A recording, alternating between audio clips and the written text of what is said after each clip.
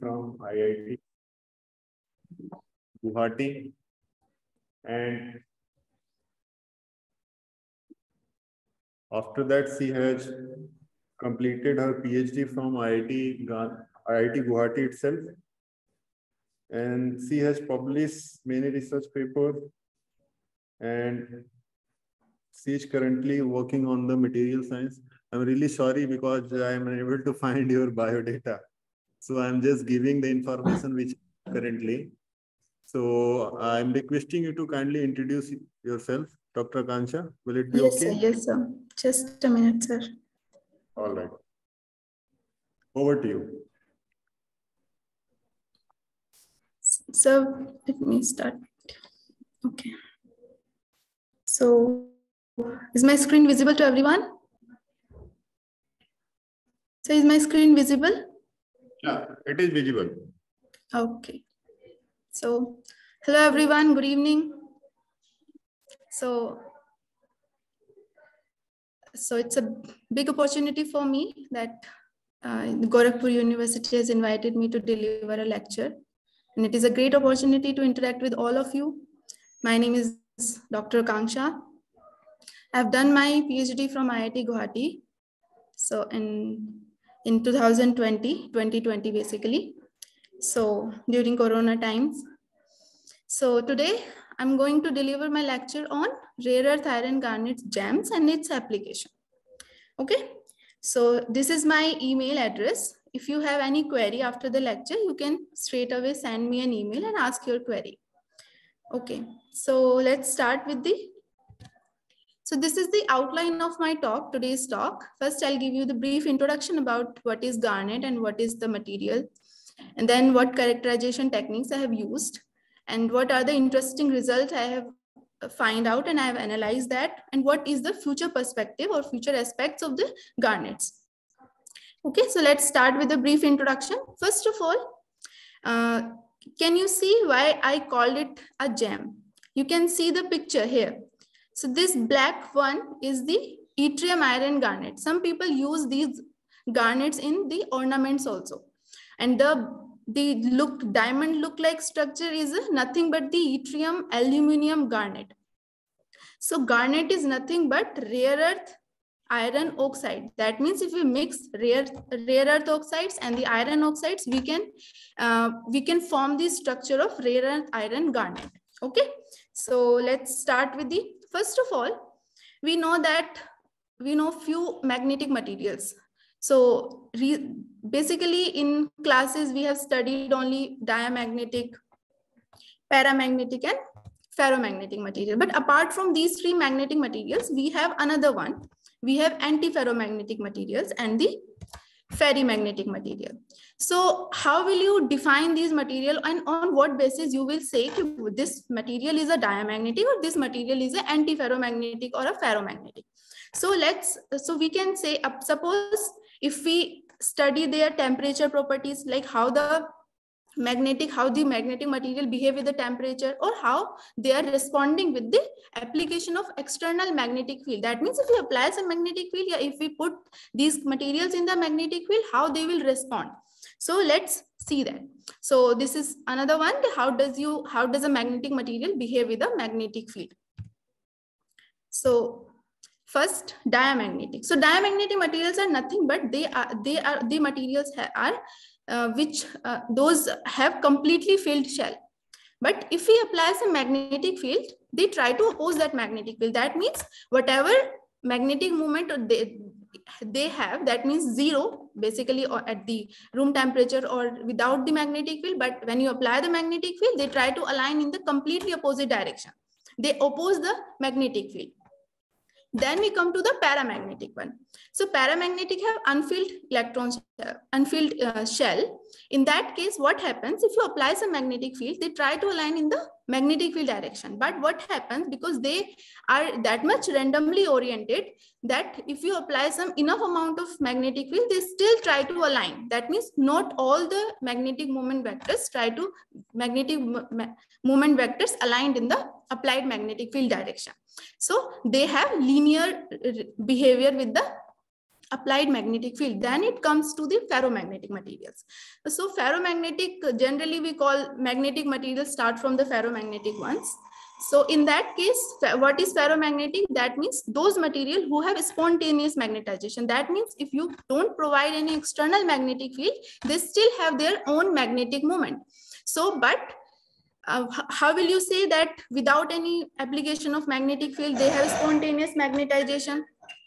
So a ferromagnetic materials basically have domains. If you have studied in your master's or in BSc, that magnetic, let me show you one with the figure 1. Okay. So basically in a magnetic material, what happened? You have domains. And within these domains, the moments are aligned, completely aligned. Okay? Suppose it has two moments, so they are aligned in the same direction. And if it has again 2 moments, they are aligned in the same direction, but they in the different domains, they may have different orientation. But if you apply the magnetic field, these domains try to align in the direction of magnetic fields. So that is why these materials have the saturation magnetic moment. Then we comes to the antiferromagnetic moment. Antiferromagnetic means you have again domains and they are completely same, differently aligned. But what happens? They have net magnetic moment which is 0 at the room temperature. That means if you don't apply any magnetic field, they have no spontaneous magnetization. But you apply magnetic field, again, this moment try to align in the direction of magnetic field. That means they possess some magnetic moment when you apply some magnetic field.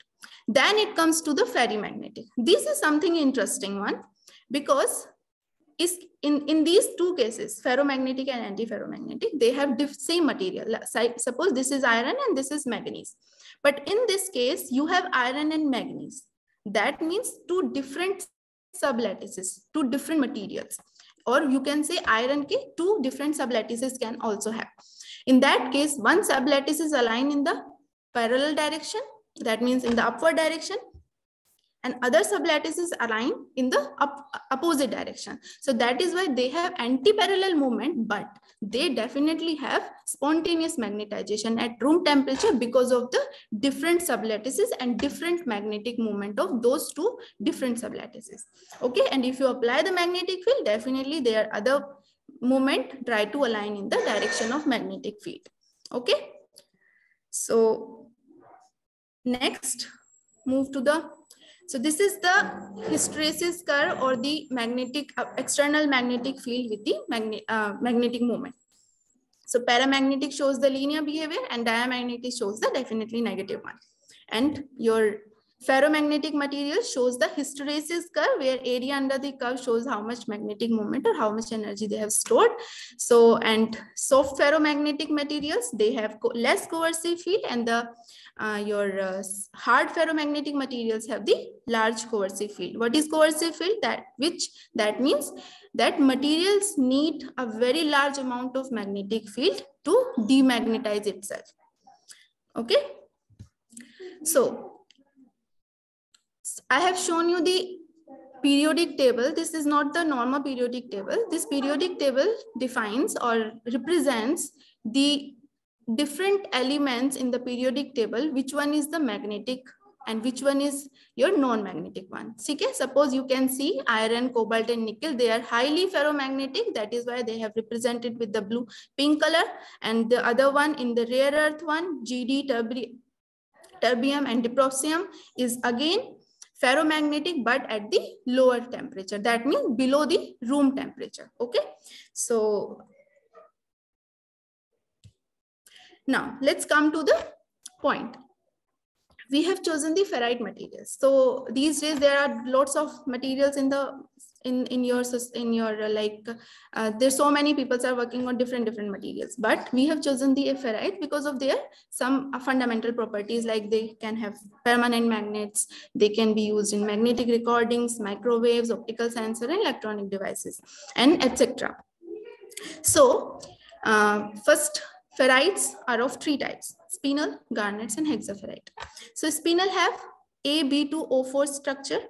Garnets have Y3Fe5O12 structure, and hexaferrites have different structure where it contains W type, Y type, S type, and they formed with the help of these S, T, and R blocks. They are arranged in different manners, and they will form the different kind of hexaferrite. So among all of these ferrites, I have chosen the yttrium iron garnet, okay, because of its cubic structure, cubic nature, and the high ferrimagnetic transition temperature. So this is the brief introduction or brief overview. What is yttrium iron garnet? What is structure look-alike, or what is the space group? So as I told you, it has cubic structure. The general formula represent the R3, Fe2, Fe3, O12. Why I have written the Fe2, Fe3? That means it has 5 iron elements, but where 2 occupies the octahedral site and 3 occupies the tetrahedral site. I hope you know octahedral and tetrahedral site.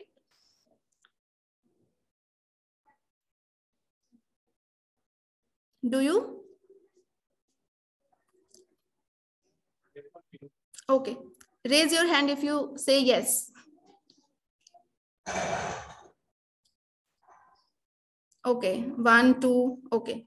Okay, very few of you know what is octahedral and tetrahedral site. Basically, what happens in the octahedral site, a single element shared 6 oxygen atom with itself, and the tetrahedral one, single element shares the 4 iron your oxygen elements. That is called tetrahedral site. So then what is this R represent? R represent the rare earth element. So where rare earth element occupies the dodecahedral site. Dodecahedral mean it has 10 oxygen atoms shared the bond with the yttrium or rare earth atom. So then it has 8 number of formula units per unit cell. What is number of formula units per unit cell? That means 8 R3Fe5O12 structure. If we take 8 times R3Fe2O12, it will make the complete cubic structure. So their most known garnets are yttrium iron garnet, gadolinium iron garnet, gallium garnet. Okay, so you have maybe heard about neodymium, yttrium, aluminum garnet laser, very popular one. Most of the laser instrument has that laser. Okay, so this is the cubic structure. This is the alignment, magnetic spin alignment of your iron and at different site. Yttrium does not contain any magnetic moment. That is why I didn't show any spin on the yttrium. And this is the simulated figure which I have simulated from the Vesta software. It is online available. If you want, you can download it and you can get the similar type of figure. So what is the importance of yttrium iron garnet and gadolinium iron garnets? Okay, so definitely they have exhibit very high ferrimagnetic transition temperature. That means these materials straight away can be used at room temperature. They have very high saturation magnetization, which is 22 to 30 mU per gram. They are insulated at room temperature. They have low dielectric loss, and because of the low dielectric loss and low eddy current, we can use in the as a dielectric materials or capacitors, because we want to switch our materials which has very low loss and thermal and chemical stability. The important property of the gadolinium is it exhibit room temperature magnetic compensation. What is magnetic compensation? I'll come to that point. And so because of the magnetic composition, these materials can show magnetocaloric behavior, which is the one important properties, those materials which are suitable for the room temperature refrigeration. This type of behavior should be observed in those materials. Then these materials also have magnetoelectric and magnetodielectric properties at room temperature, which can be which makes them a suitable candidate for energy efficient devices or energy harvesting devices. So what is magnetoelectric? Basically, one material shows the magnetic behavior, one shows the electric behavior, and there is the yttrium iron garnet. You can change the electric property with the application of magnetic field, and you can change vice versa also. That means you can change the magnetic property by applying the electric field. Okay, so this is the property known as magnetoelectric properties. Okay, now let's come to the point, what is magnetic compensation? Okay, so magnetic compensation is that point where suppose we have two materials and we have mixed them. One magnetic material has one magnetic element has 5 mu B and one magnetic material has 3 mu B. So somehow there, with if you like apply some temperature to that material, so somehow their magnetic moments at some particular point will become equal. When the magnetic moment become equal of those two elements, that point is called magnetic compensation. That means at that particular point, your net magnetic moment of that material becomes 0. As you can see in this figure, the net magnetic moment of gadolinium, iron, garnet is 0 near to the room temperature. And because it is 0 at near to the room temperature, that is why we can use it for magnetic refrigeration near the room temperature. So what is happening? Since gadolinium, as I have earlier told you that in the periodic table, gadolinium is ferromagnetic in the lower temperature and it has very high magnetic moment, which is 7 Bohr magneton, 7 mu B. So in the lower temperature, that means below compensation temperature, your gadolinium is very high magnetic moment, and if you apply the magnetic field, so the opposite magnetic moment of the iron, which is octahedral and tetrahedral side, they share a net magnetic moment with the magnetic moment of iron at tetrahedral side. So at compensation temperature, you can see here 3 magnetic moment of iron, which becomes equals to the magnetic moment of iron at octahedral and the dodecahedral side. So at that point, these two magnetic moments become equal. But at the above compensation temperature, since gadolinium is paramagnetic, so it will not contribute to the magnetic moment. So at that point, only iron contribution is there, and so the magnetic moment decreases and reach to the transition temperature. Transition temperature where the whole material become paramagnetic. Below the ferrimagnetic transition temperature, the material is showing ferrimagnetic behavior, but above that temperature, it shows the paramagnetic behavior. Okay. So what are the challenges I have faced during the sample, or like what is the loophole in that sample which attracts me and to do the particular property to do for the application purpose. So main thing is, for in the multiferroic property or in the multiferroic material, the material should be centrosymmetric. Material should not be centrosymmetric, sorry, but these materials are centrosymmetric. What is centrosymmetric? That means it has center of inversion. You may be studied in your solid that a material has centrosymmetric, that means center of inversion. That means if you look from the right hand side or the left hand side, it will have the same kind of property. Okay, and if you suppose apply some electric field, both the sides will change in the similar way. So this sample has centrosymmetric and insulator. Okay, so I tried to break the centrosymmetric and to generate the multiferroic or ferroelectric nature in these samples. So we have used, basically I've used the solid state root method. It is very simple and very fundamental method you can use in the laboratory level. So where the oxides of the iron or yttrium we have mixed in some stoichiometric ratio. That means I want to prepare Y3Fe5O12. So in that ratio I have mixed that.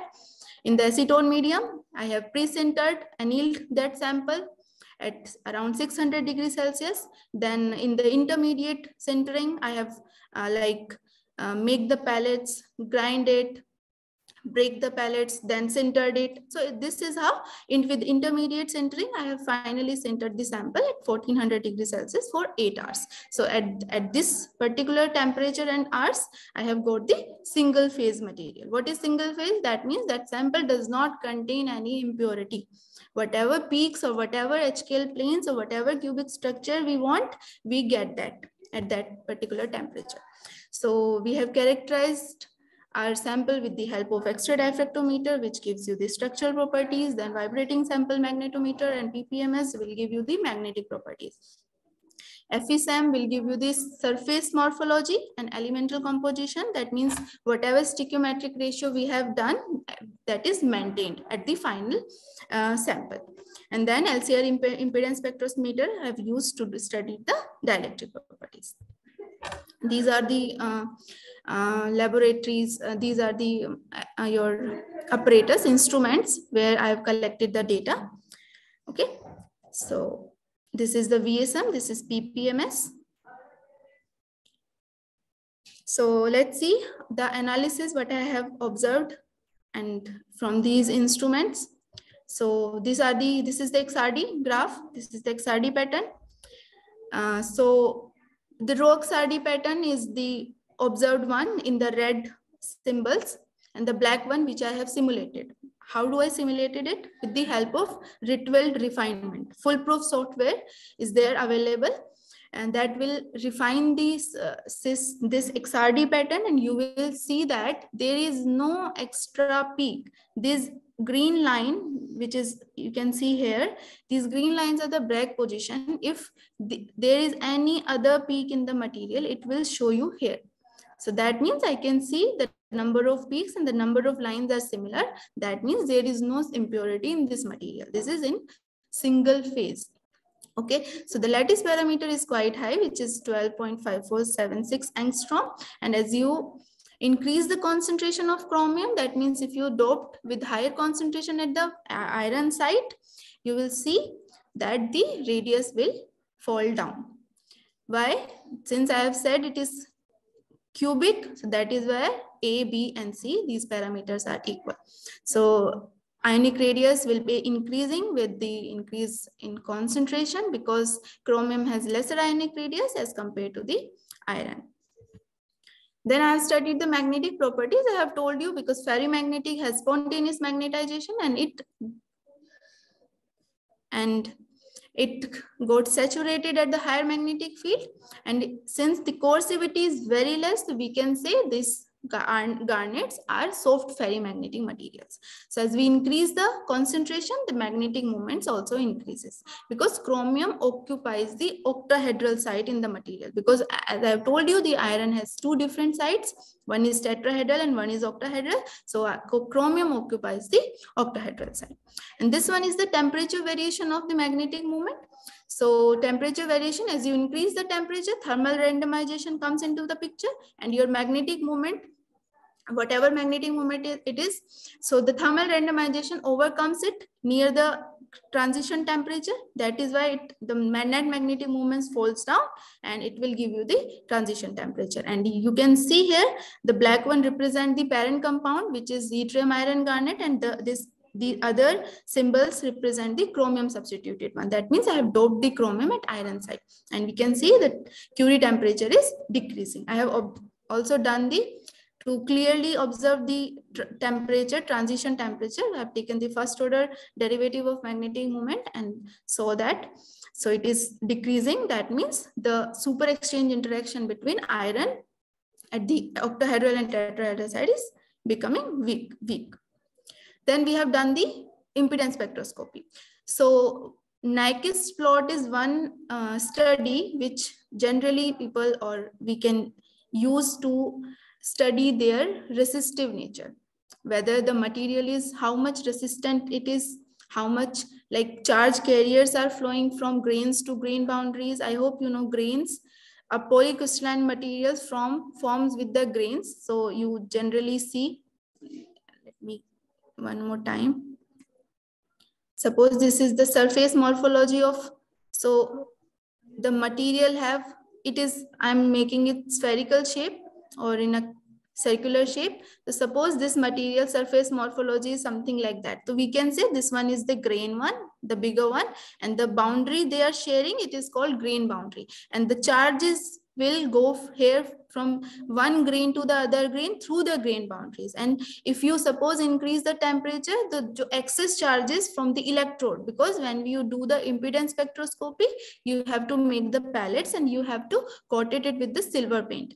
So at the electrodes, some extra charges will be there. They will, if you increase the temperature, those charges will also accumulate over the grain boundaries. If suppose the samples have some porosity, So they can go and sit near the grain boundaries. So they also contribute to the material. So this type of contribution we have observed at higher temperature. But in the lower one, your sample, that means near the room temperature, we have observed the whatever is the sample property, whatever resistance of the sample. As you have increased the temperature, the sample is becoming semiconductor in nature, because the resistance is becoming decreasing because of the charge carrier movement from grains to grains through the grain boundaries.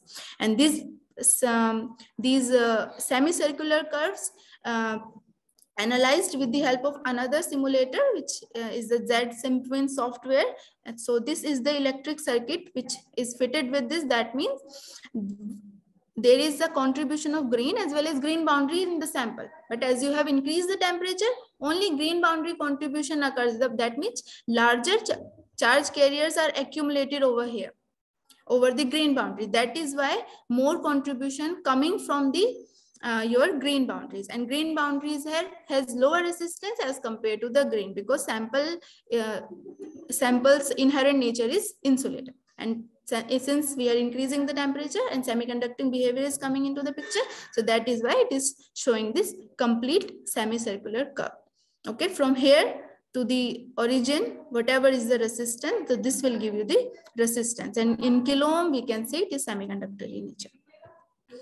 Okay, so next I have another sample I have prepared with the samarium substituted, and this sample shows the phenomenon property. So first of all, it shows the compensation temperature, and apart from that, I'll show you just next slide. Apart from that, it shows the again transition temperature, and it is increasing because samarium strengthen the ferrimagnetic interaction. How? Okay, you must be thinking about how do we know that interaction is strengthening. Okay, so we have done the simulation from since I have again and again repeating the strengthening the super exchange interaction between, that means your bond between the iron at tetrahedral and iron at octahedral side, that is becoming larger. So if it is becoming larger, the bond is getting stronger and stronger. So you can see here for the parent one, it is 126.2 degree, and it is for the another material that higher concentration, it is 127.3 degree. So that means with increasing in the concentration, samarium substitution, the bond angle is increasing. That means it is strengthening the bond. Okay, and that is why your magnetic transition temperature is increasing. Okay, this is the same slide which represents this increasing in the transition temperature and the compensation temperature decreasing. The compensation temperature is decreasing because you have substituting samarium, and samarium has the lower magnetic moment, and galonium is very high magnetic moment. If you have substitute some higher one with the lower one, it will reduce the magnetic moment, and because the magnetic moment is reducing, that is why your compensation temperature is going away from the room temperature. So the interesting phenomena, why I've said that we have observed the interesting phenomena in this material, that we have observed so far. I have observed the plain positive magnetic moment, but in this particular sample for x is equals to 2.0, that means when I have substitute the more than half samarium in the gadolinium side, that case in the field cooled position, that means zero field cooled matlab you haven't give the initial field to the your sample, and you have observed the magnetization variation with the temperature.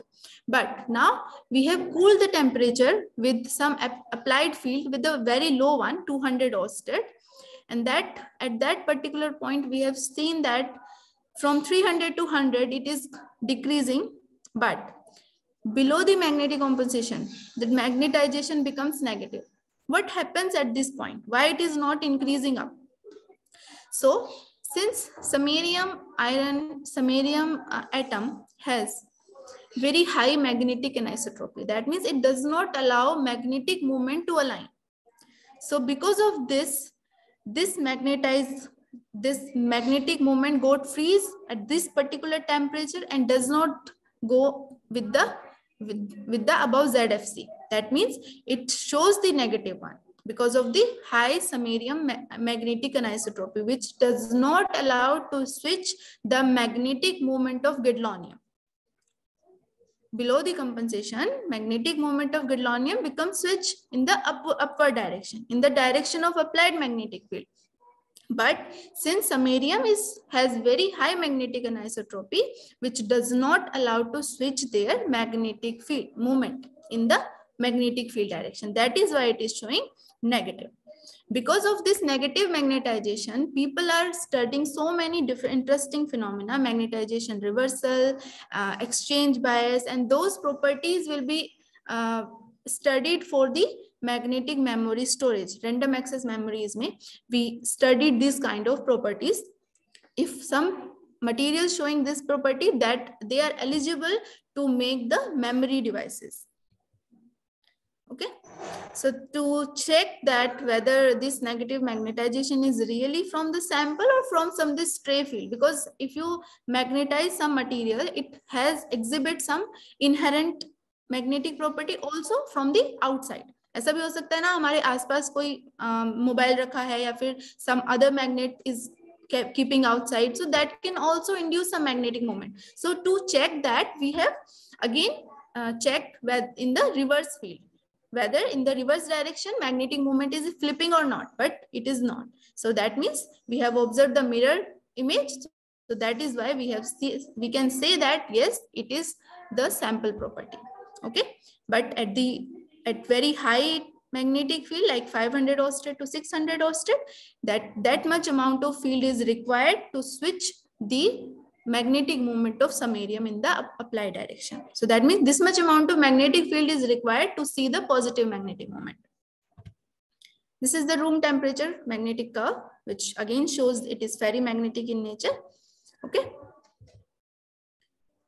Next one also, that as I have told you that the material is centrosymmetric. So I have tried to break that centrosymmetric nature. So with the help of bismuth substitution at gadolinium site, I have tried to break the centrosymmetric. So I could succeed that. So this is the FSM structure, which shows that the proper grains, a compact figure with less porosity for the parent compound. But as you increase the bismuth, your slight porosity is there, because bismuth substitution reduces the annealing temperature. Bismuth is that means at higher self-prepared at very low temperature. That is why it shows slight porosity at the higher bismuth substitution. And this is the EDX spectra, which confirms that the material I have substituted is substituted in the proper manner, with no extra element is there, only these bismuth, iron and gadolinium element and oxygen is there, no extra element. So how do I say that we have break the centrosymmetric nature of the material? Because this material shows the relaxer ferroelectric behavior. And now there may be a question, what is ferroelectric and what is relaxer ferroelectric? So ferroelectric materials are very similar to the ferromagnetic materials. They have spontaneous electric polarization like magnetization. But in the relaxer ferroelectric, what happens if you increase the frequency? Dielectric materials, your capacitor work if you apply some frequency to it. Okay, so if the frequency is increasing, your transition temperature, like in your ferrimagnetic or ferromagnetic, there is single transition temperature. If you, whatever temperature you have applied, whatever field you will apply, the transition temperature will remain same. But in the relaxer ferroelectric, if you apply the different frequency, the transition temperature is changing. Why it is changing? Because bismuth forms small polar regions, that polarons जिनको हम बोलते हैं. So bismuth क्या करता है, छोटे areas में polarons बना लेता है. उस case में क्या होता है, those polarons won't saturate at particular temperature. or at particular frequency. They will saturate as you increase the temperature. Suppose one polaron will saturate at particular frequency, the another one will saturate, and at the very high temperature, at very high frequency, all of them got saturated. So that is why this peak is shifting towards the high temperature side and with the change in frequency. So this type of behavior is known as relaxer ferroelectric type of behavior. And if it is ferroelectric, you will see this peak will remain constant at particular temperature and particular frequency. It won't change with the frequency. Okay. So this shows the relaxer ferroelectric type behavior, and we have studied this with the maximum temperature and the maximum frequency with the Curie-Weiss law. Curie law you all know in the ferromagnetic materials. It is studied near the transition region, right? So similarly, we have studied here. So if the gamma is one factor which tells whether this is ferroelectric or relaxer ferroelectric. So from the linear fitting with the 1 by epsilon minus 1 by epsilon m versus the temperature. So we could see that this gamma factor, which is nothing but the diffusion exponent, it is equals to 2. And if it is equals to 2, this value is equal to relaxer ferroelectric behavior. From the data analysis or from your figure, we can straight away say the material is relaxer ferroelectric type behavior. That means we could induce ferroelectric nature in the material. That means we break the centrosymmetric nature somehow. Up to some constant, we have break the symmetric nature of the material. So what is the future aspect? This much I have done. And for the application purpose, we need to do some more because those are the parent compound, those are the solid materials.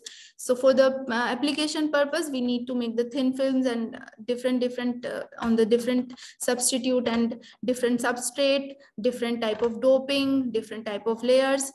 So first of all, what is the future aspect? How can we use this kind of material in future or for the application purpose? So far, so many scientists have done, or whatever hard disk and you are using for the memory devices, they are using electronic nature of the electron. All of you know that electrons have two types of behavior. One, it has spin, it has a charge. So people are using the charge nature of the electron to study the electronic devices, to make the electronic devices or to make the memory devices. But in the garnet, it is insulated. It has no free electron, but it has electron. Insulated, any material, everyone has electron. So, but electron has another property, which is spin. So many scientists have discovered that the garnets can use the spin property of the electron to be used in the memory devices. That means we can use the spin property of the electron to switch your bits. Basically, how you read the data, 0 and 1, 0 and 1, 0 and 1. This is how your computer read the data or write the data. So with the spin properties, because spin can be 1 or 0, है ना, half spin होती है हमारे electron की, plus half minus half. So it can be 0, it can be 1. So using the spin property, we can read and write the data. And those materials which use the spin properties of electron, they can fall in the category of spintronic device. And garnet is one of them. These days, yttrium iron garnet or any of the garnet is like highly suitable or highly chosen by the scientists to study the spintronic devices property. Another one is the magnetoelectric multiferroics. So multiferroic, as you can see, we can break the symmetry and we can induce the multiferroic nature. And this material initially is multi-electronic in nature, magnetoelectric in nature. So we can induce both the things, magnetoelectric multiferroics, and we can make the layers of it, one ferroelectric material, one magnetic materials, and we can switch them, we can sandwich them, and we can make the material with the they help in suitable for the magnetoelectric recording, memories, sensor, and device, different kind of devices. That's all from my side. Thank you very much for listening. Any questions?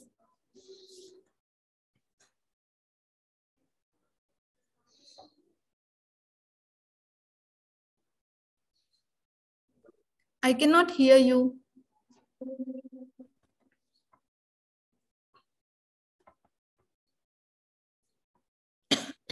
Hello, ma'am. Thank you for being. My name is Sanskar Misra, and I am research scholar here and working on topological materials. Ma'am, magnetic topological materials are also considered as a good candidate of magnetocaloric effect. So, yes. What property defines magnetocaloric effect? Suppose what we have to measure for proving something a good magnetocaloric candidate? Okay, first of all, it definitely has your compensation at any of the temperature. Nowadays, people are looking for the materials which shows the lower magnetic compensation. That means below the 4 Kelvin, 2 Kelvin.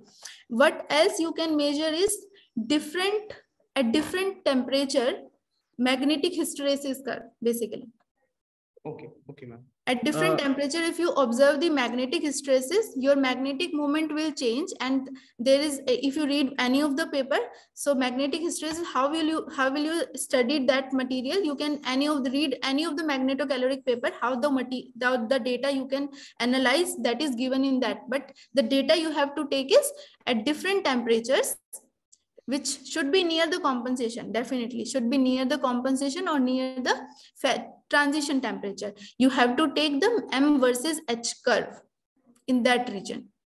Okay, thank you. Actually, ma'am, we are in very primary state, so I thought to ask you. Okay, thank you, ma'am. Okay, no problem.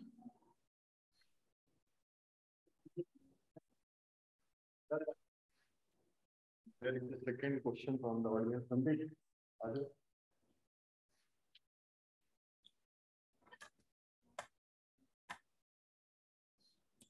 Hello, ma'am.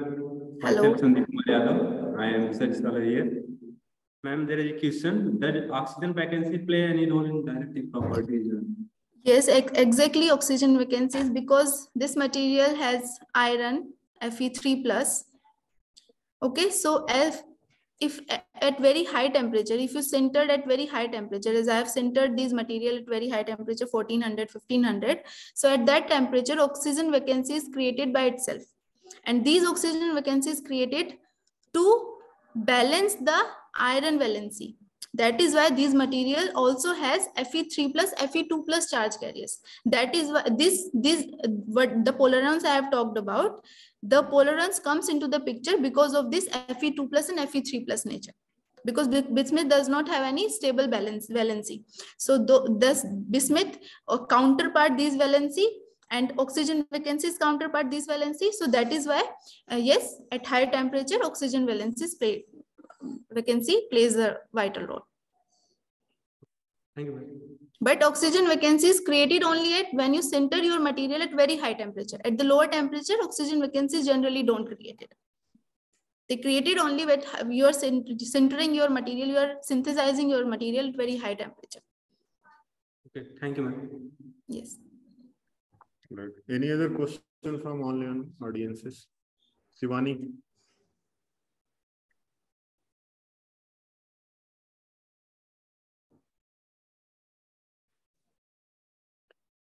All right, Dr. Aakansha, thank you so much. It was very thank you so much, sir, for inviting me. Thank you for your time. Thank you so much. Thank you.